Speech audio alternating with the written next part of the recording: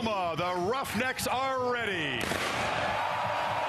Making noise in Norman, where it's normal for visitors to be bullied and beaten by the Sooners.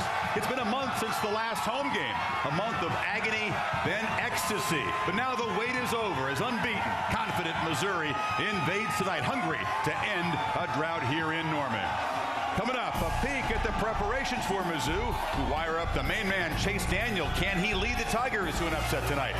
On the eve of the BCS standings release, are the Bucks or the Bears the true number 2 and the top challenger to LSU? And how do this season's shockers stack up to history's all-time surprises? Which upsets will live forever? And will we have one here tonight? College Game Day, A-OK at Oklahoma. For the first time in 4 years, a rare top 25 collision in the Sooner Nation.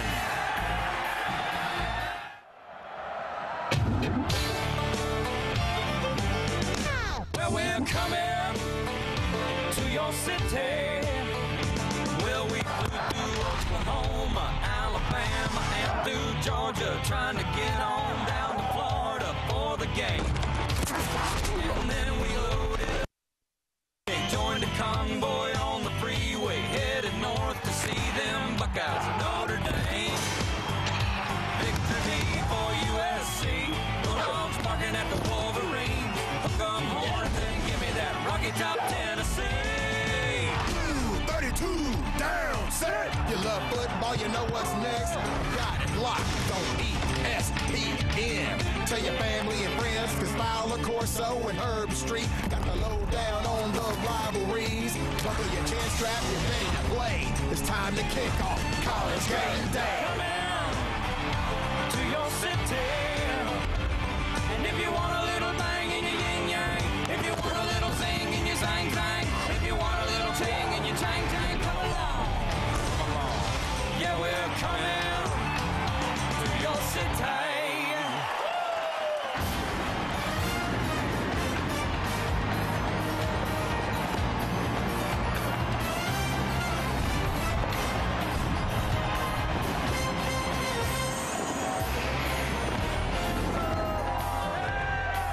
College Game Day is built by the Home Depot, proud sponsor of college football's premier pregame show.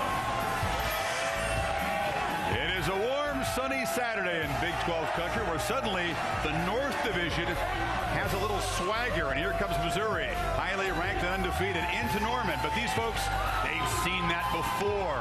An opponent come in here with high hopes only to be crushed by Bob Stoops' Sooners. What will happen today here in Norman? Chris Fowler, Lee Corso, Kirk Herbstreit, Desmond Howard will join us. Our first visit here in 4 years. First visit by a ranked opponent in 4 years. You got to ask yourself, in college football, guys, what could happen today after the past couple of weeks? You've been on a great run. We've seen Georgia, Alabama decided in the last play. Cal, Oregon, right down to the wire. Last week, the epic Florida LSU. It's been a great run. You see those games? Well, let me tell you something. 4 years ago when we were here was the last time that Oklahoma played a nationally ranked team in that stadium right there. And it was number 14th ranked Oklahoma State. And they beat them 52-9. Now, you believe in that Omen stuff, that voodoo stuff? Yeah. Well, then it's Oklahoma pretty big today. Yeah. By the way, I'm there in spirit with you guys.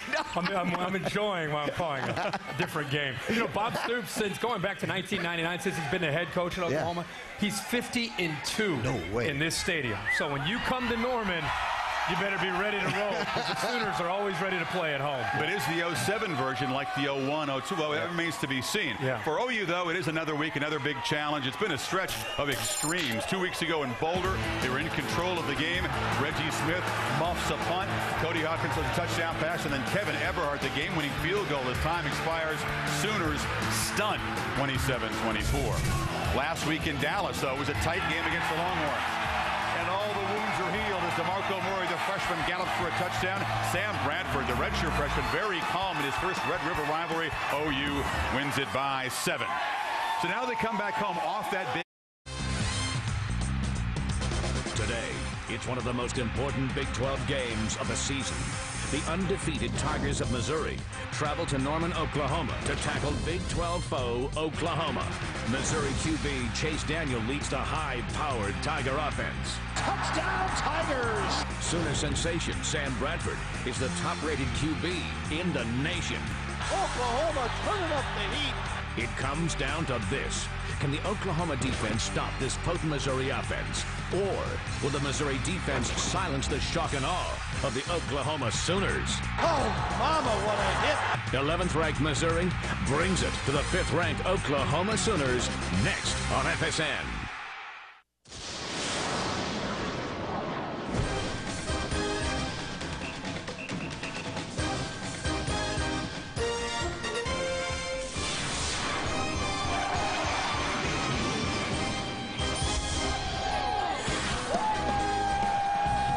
It's homecoming weekend as the Sooners are back home for the first time in 4 weeks.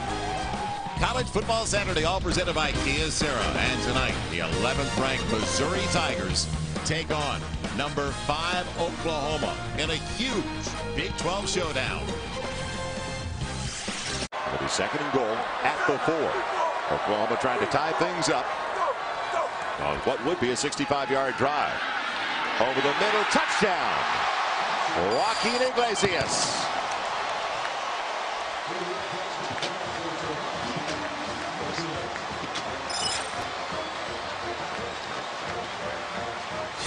Nice throw and catch this time by Sam Bradford. He's got Iglesias at the top of the screen. He's going to work across the back of the end zone here, and good shot. He clears the safety, and nice pinpoint pass by Sam Bradford to his leading wide receiver. And on 4 turnovers, the Sooners got 17 points to their 26. And now it's going to be 3rd and about 15. Pocket holds up better for Chase Daniel. And it's going to be picked up. DJ Wolf has it in the 30. Off to the left side. Will they get him? Spun around and put down. And that's by Derek Washington, the running back. DJ Wolf, couple of picks in the Colorado game, and gets one early tonight. Now, DJ Wolf moved from the cornerback spot to the middle of the field at strong safety, and he's done a great job for the Sooners in the secondary this season. Just playing the middle of the field here right now is Chase Daniel trying to find an open receiver. Here's going to be Wolf on the left side. He's going to go underneath the receiver, trying to get the ball deep, and he's not there. Can't get it to Jeremy Macklin. Excellent job by DJ Wolf making a play on the football. Just mentioned turnovers, didn't I, Gary? That's how. 28 yards on 17 carries last week. You talk about the big day against Texas. They're 3 of 4 on their 3rd down tries. This is going to be a 3rd and 5. Too much time for Bradford. Wide open. Touchdown, Oklahoma. Tight end, Jermaine Gresham.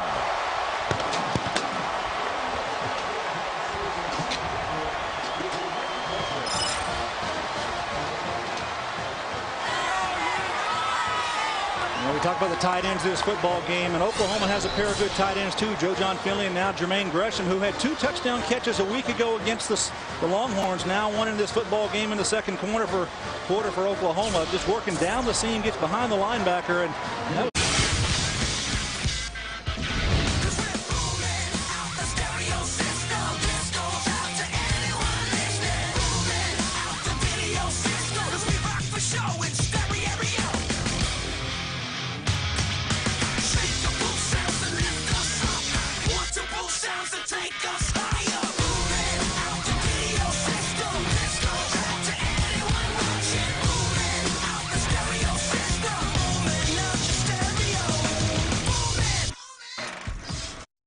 They're going to have Macklin in the backfield, and he wants to throw. He's got Rucker, and it's intercepted.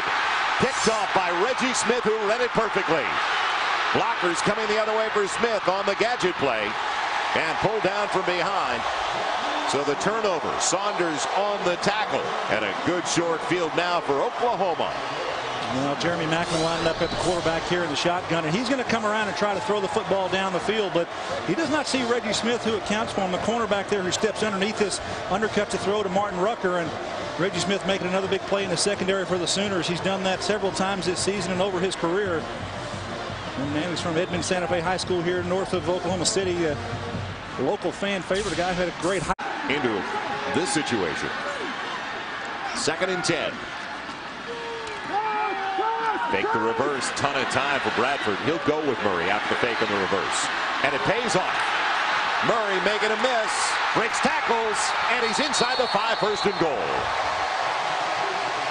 Well, I talked at the top of the show about tackling for Missouri going to be key in this football game. When they get up there and have an opportunity to bring down a speedy tailback like DeMarco Murray, Good job in the secondary first and foremost about covering everyone. He comes down to his check down here. DeMarco Murray in the flat and just making people miss. Can't come up and miss tackles if you're a cornerback. You've got to be able to tackle and limit these contact, limit those catches to short gains. And Marco Murray showing you that he can catch the ball out of the backfield and make nice yardage there after the catch.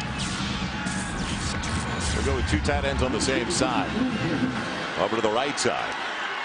In fact, trips over to the right side.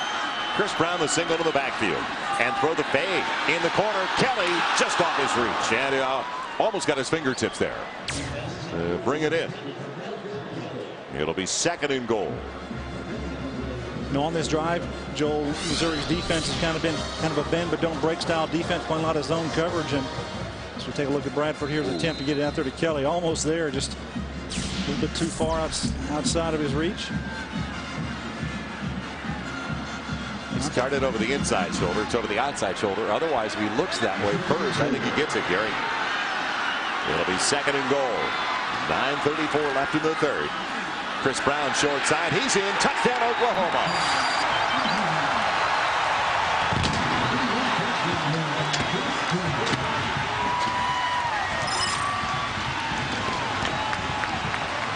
Well, point of attack blocking that time by the Sooners on the right side. Just overpowers the Missouri defense. Nobody even slows down Chris Brown anywhere. Just take a look at the right side. Watch Trent Williams, number 71, come around the outside. The tight end does a good job blocking. That's Brody Eldridge in there. And so Kaufman, 6'6", 245. He led the Big 12 tight ends in catches last year with 58. Give it on the reverse. There's a wall. Left side. Macklin's in. Touchdown, Missouri. They are back in the game. The reverse works with Jeremy Macklin. Now comes over to talk to Martin Rucker. Talking about a leader on the field, like a coach. Running in the option. Jackson finds a little crease. Bolts, he's in. Touchdown, Missouri.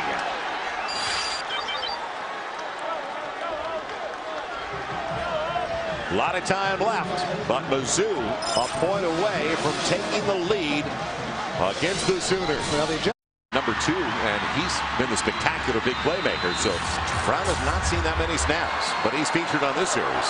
In the eye on 1st and goal. Brown left side. He's in. Oklahoma takes the lead.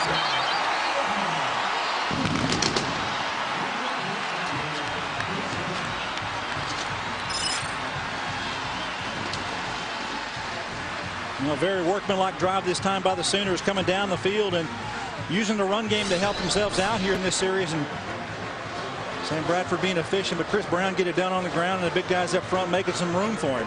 You got to believe they're going for 2 now. Only up by 5. Trying to make it a 7-point game with 12:26 to play. And they will keep Bradford in the offense out there. So this could tell us a lot about the tail end of this game. 2-point conversion drive coming up for Oklahoma. Where they ran it, do they keep it on the ground? Tight end in front of Brown. Now they shift. Megan Murray in the backfield. Instead, Bradford back of the end zone, deflected. And it was available for Malcolm Kelly. Knocked away by Van Alexander, the linebacker. Did a good job of knocking that ball out so they couldn't catch it. So Oklahoma responds. Doesn't get the 2, but still leads the Tigers by 5. Here to combat this spread offense. 2nd and 10 for Daniel and the Tigers, trailing by 5. Will they get it? Yes, and they'll lose it. Macklin lost it. Lofton's got it. He's in. Touchdown, Oklahoma.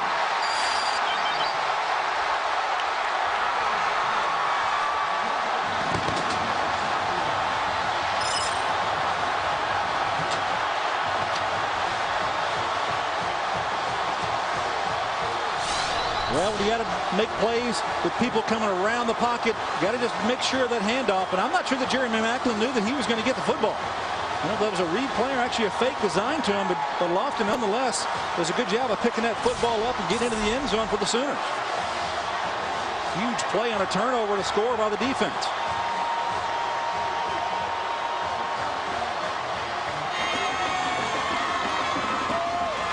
They're celebrating as the momentum has changed big time for the Sooners. Lead by 11. And Bradford stays out there for another 2-point try. Somewhat of a confused look from the Sooners quarterback. So disastrous series for Missouri. They run it successfully with Macklin going on the reverse. That time, poor exchange. And it will cost them 6 and potentially 8. Browns in the backfield. Out of the gun. It's knocked away as they went for the tight end, Jermaine. These guys could move. One of the best defensive units in the nation. Daniel in trouble and on his way down. English, second sack of the game, 8th of the year. We talk about getting Chase Daniel uncomfortable in the pocket. This is exactly what happens. A 3-man rush here, move to the sideline. You bring one of the linebackers off the edge, and English there just taking the inside charge and working his way to the quarterback. Annie left for Missouri. Daniel has it deflected and intercepted. Picked off after the deflection. Nick Harris on the takeaway, and that'll do it for the Tigers. Yeah, that's kind of been the answer here, the story in this football game. The turnovers here by Missouri just taken advantage of by Oklahoma. Last time out, they put the ball on the ground, and Lofton takes it into the end zone after a missed handoff there. Now a tip pass intercepted by Nick Harris. Chase Daniel trying to get the ball outside. The ball is tipped there underneath. Again, that's the defensive end has been very active tonight for Oklahoma. Austin English getting that tip here that have helped them immensely. On third down, Brown breaks the tackle inside the 10. Touchdown, Oklahoma.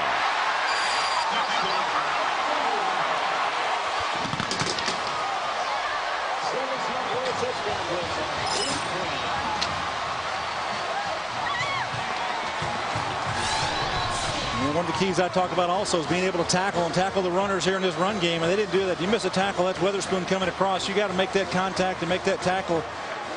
Otherwise, these things are going to happen to a defense. And believe it or not, I think that Missouri has played decent against the run here in this football game. But one snap and it's over.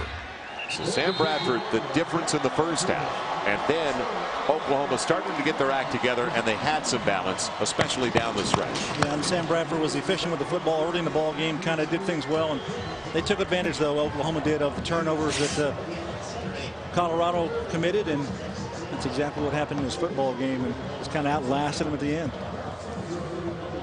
So it turns out to be a 10-point win for the Sooners as they were down. As I mentioned, minute to play third, 24-23 Missouri. Missouri did not hold up well down the stretch, but a learning experience for Chase Daniel and the Tigers, and especially on the road. For Gary Reasons, Emily Jones, our entire FSN crew, I'm Joel Myers. Thank you for joining us once again in Norman. Now, do not go anywhere. Our triple header continues. Washington takes on the number 13 team in the nation, Arizona State, in a good Pac-10 showdown. Thanks for joining us once again. Have a great weekend, everybody. Stick around for the Pac-10. It's all coming your way on FSN College Football Saturday.